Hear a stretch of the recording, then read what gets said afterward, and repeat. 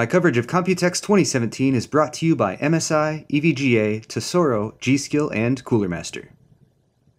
Guys, I'm here at Tesoro, and they have a wide range of peripherals. We're going to talk about some gaming chairs, some mice, some keyboards, and a pretty nice set of earbuds as well. Let's start out with the chairs. So over here on the right, the red and white trimmed chairs are the Tesoro Zone series. And these have actually been around for a little while, but Tesoro's been working on updating them and making them a little bit more suited to the needs of the customers based on a lot of feedback they've gotten. But they of course have typical stuff you would expect from a gaming chair. Tesoro told us directly they're not trying to reinvent the wheel here or the chair or anything like that. They're just trying to provide a nice quality product that you can get and sit in for many, many hours at a time. I like that they have a nice wide seat rest right there. And in fact, they've even made it a little bit more wide on the new version I'm going to show you in just a second. But you got the head support, lumbar support, and you also have an incredibly deep adjustable back angle, so you can drop it all the way back. Class 4 gas lift, so depending on your weight, you can still raise or lower the seats. Here's the new one, and this is the Zone Evolution.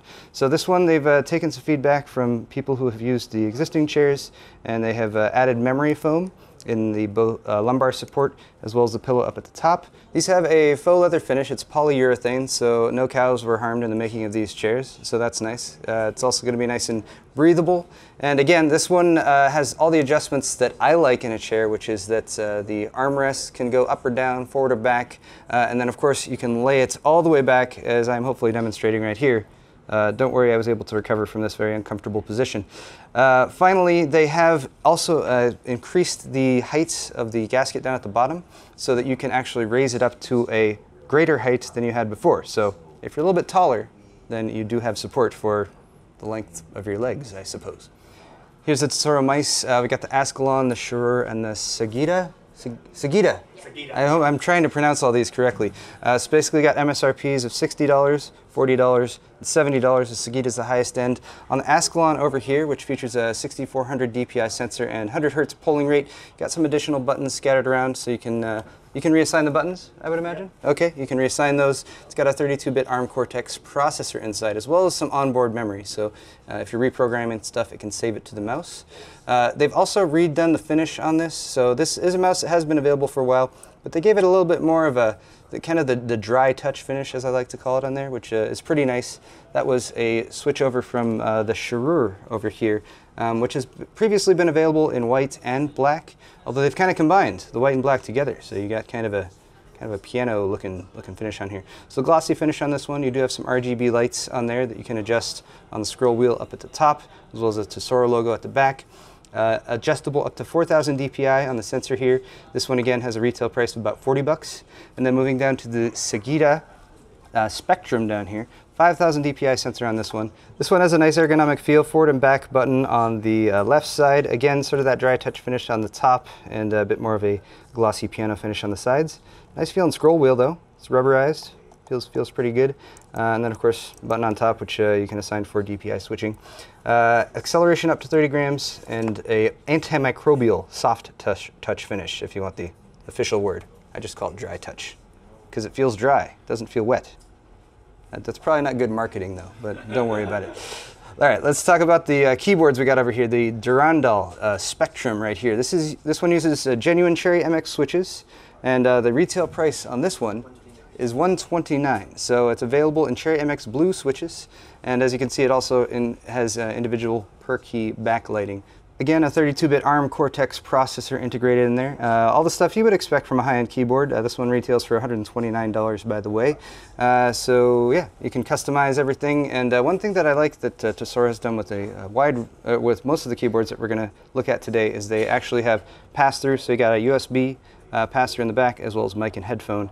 And that is controlled just by the single connection cable that you get coming from the top. So there's that one. Let's move on down the line to the Tesoro Spectrum.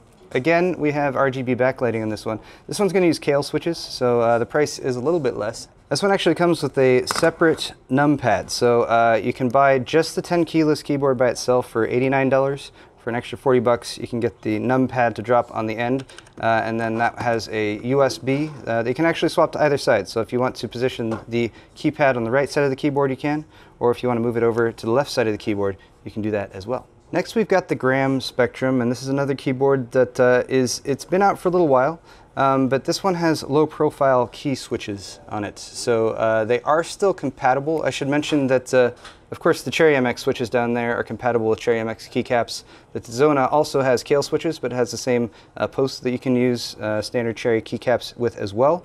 And then the Graham Spectrum does have that capability, but again, they're low profile keycaps, so you're going to need a low profile keycap set to do that properly. It's got the Tesoro Agile mechanical switches. So this is switches that Tesoro has actually been developing themselves. So I've been testing these out, and they actually feel pretty nice. They're available in a couple options, blue and red, so whether you want clickiness or non-clickiness, these are the non-clicky versions that I'm looking at right now. And then again, of course, the customizable backlighting 16.8 million color RGB. The Graham Spectrum also is very small, like it's very thin. So the profile from the side, you can see, you know, if you need to take this on the go, drop it in a backpack or something like that, totally easy to do. So a little bit more portable, I guess you might say on that one. Now here is the new keyboard that Tesoro is currently developing. This is the Graham SE Spectrum Special Edition. This one actually has unique new switches. They're actually optical switches. So they use infrared to actually detect each keystroke.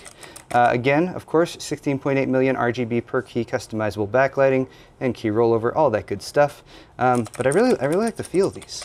You know, they're not your traditional Cherry switches or whatever, but they've been working on the touch on these and everything just to get them perfect. And you know, I just want to write a novel right now, just typing on this. All right, I should probably stop that. Both the Graham Spectrum over here as well as the Graham Spectrum SE both have detachable cables. It's the mini USB cable on that, which is a little bit more durable than the micro USB in my experience. The Graham SE Spectrum is going to be available soon. We're expecting this in about the July time frame. Do we have a price for it yet? $119. That's a pretty nice deal for an RGB backlit mechanical switch keyboard. It's a very nice feel. But this one over here doesn't have a name, but basically they're going for something a little bit more akin, like you would expect these to be scissor switches just looking at them because they're so low profile, but they are actually clicky and mechanical. And again, like this is the second or third keyboard on this trip that I've tried out that I thought was just a little scissor switchboard, but it's actually mechanical switches. And this is developing. They're expecting to launch it about Q4 timeframe. So they need a name for it. So what do you guys think? Nice, thin keyboard, RGB backlighting, mechanical, low profile switches. It's going to be part of the Graham series. So guys in the comments, let Tesoro know what they should name this keyboard. And they said they'll pay you 10% of the profits. I just made that up. I lied about the profits thing. Where's Anthony going? Oh, hello. Anthony's here. Hi, Anthony. Hello, Paul. Okay, let's move on. I'm super boring. Finally, we have the Tesoro Tuned, and these are available right now. These are in-ear pro audio solution. They're costing about $35, and they have a couple just kind of very sensible features for like in-ear devices like this. I mean, not only are they very inexpensive, but they've designed them so that they have a textured grip on the outside, so they're easy to get a hold of. They've made sort of an intelligent design with these little handles on the bottom, so when you pick them up, you can just intuitively feel which way is left and which way is right. And they put magnets on the back, so they kind of pop together. So you're going to have at least a little bit less possibility of your cables getting all cluttered up, and then you can wind it all up, and then it comes with a nice little Tesoro case to put them all in too.